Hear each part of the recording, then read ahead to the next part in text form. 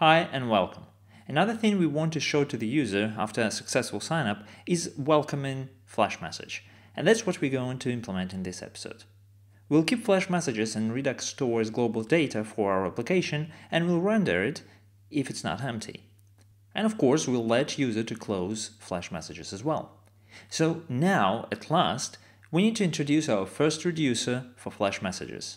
So let's open editor and let's go to client index file where we create our index. And now instead of this dummy reducer, we're going to use root reducer.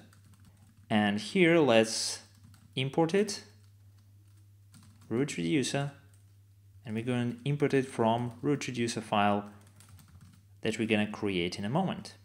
Okay, so let's create one, root reducer.js.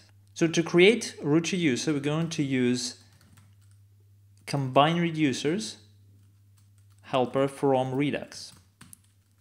And we export default combine reducers result, and we pass the object with all the reducers and it will combine it in one state object. So we're gonna call it Flash messages. Like this. So now we need to import this Flash messages from reducers Flash messages, like this. So now we need to create this Flash messages reducer. So let's do this. Reducers folder, Flash messages.js. And reducer is just a simple function that takes state and action and returns new state. So we're going to export default function, and the default state is going to be an empty array representing the array of message objects. And action by default is going to be an empty object. And for now, as we do absolutely nothing with this reducer, we just return state. So it takes state and action and returns new state. So it would be nice to see our state. So let's set up and configure Redux Chrome extension. First, you need to go to Chrome store and install this Redux DevTools extension to your Chrome. And you can find the link below in the description. And after that, we're just going to follow the instructions. All we need to do is go back to our index.js file. And here, instead of just applying, we're going to compose this apply middleware with this line of code. So when we have DevTools extensions, we initialize it. And we need to get this compose from Redux. Okay, so now if we go back to browser and reload our page, and here go to Redux, you can see the beautiful extension where we can see our state, which now contains just a Flash messages, which is empty. But now when we change it, we can see actions that are dispatched and state, which is changed, and even diffs and all this kind of very cool stuff. Okay, so now that we have reducer, we need to create action creator, dispatch it from our component, and then make reducer to react to this action. That sounds complicated at first, but that's our bread and butter in developing with Redux, and after a little practice, that will become your second nature, I promise. So let's get down to it. First, let's create new action. So in client actions, I'm gonna create Flash messages.js file, and inside of it, I'm gonna export function set Flash message, and it takes message.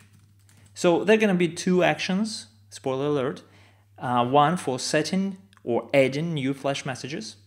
Let's rename it even to add because it makes more sense. We add Flash messages to our collection of Flash messages, and it takes message. And in result, it returns type of add Flash message. And that's the constant we're going to define in a moment. And we just pass this message object further. Okay, so this is our action creator, classic without any thunks or asynchronous operations.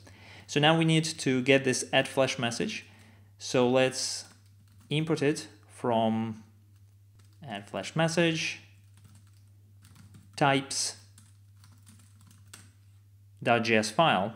So let's create one, types.js, and inside of here we're going to define our constant add flash message.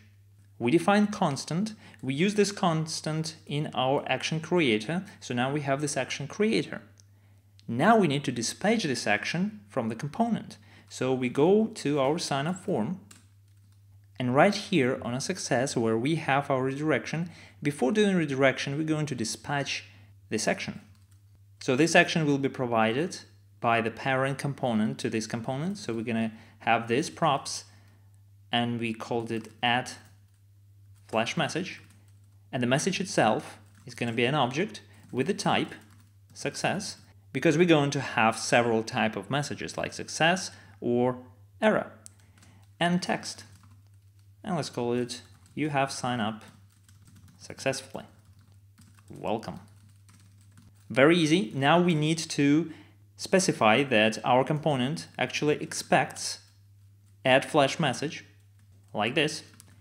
And now we need to pass this function from a parent component, which is in our case sign up page. So we go in here, and here as well we expect to have add flash message here, and we pass it right here, add flash message. And of course we need to import it, add flash message, and we import it from actions flash messages. And the last thing that we need to do is to pass it to our phone component. Add flash message equals add flash message. And of course we need to deconstruct it here. So we'll have add flash message. Okay, so we have action creator. We dispatch this action from the component. Now we need to teach our reducer to react to this action. So let's go back to our reducer flash messages. And now we need to actually process this action somehow. So we do it usually with switch statement. So we switch by action type, and in the default case, we just return state. So I can remove this return state from here. And the case that we want to handle right now is adding flash message. So we have case add flash message. Okay, so we need to, of course, to import it. Add flash message, we import from actions flash message. Okay, so now what we want to do, we want to return new state, and that state is going to be an array with the state that we had before, and then we add another object to this collection with type to be action message dot type and text to be action message dot text. But also we want to provide an ID because we're going to delete these flash messages from Redux store by IDs. So I'm going to add another field ID here, and I'm going to use short ID library to generate unique ID. So now I need to import short ID from short ID, and of course I need to install it. So I'm going to install slave short ID. Okay, I've got an error here. Of course I import constant not from the actions but from types. So yeah, so now when I fix it, let's go back to browser. I'm going to reload the page and I'm going to sign up. So now that I have my form filled, I submit it, and voila, you can see that adds flash message dispatched, and you can see the action here with the type of add flash message and the data that it passes. And then we have the diff, and that just means how our state changed. In this case, we added new element to our flash messages, and we can see the whole state.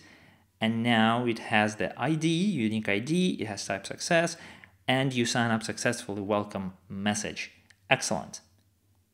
So the next step is to create components to render these messages, and we'll tackle it in the next episode. And for now, just let's commit. So it adds flash messages reducer. That's it for this episode, and I see you in the next one. Thanks for watching.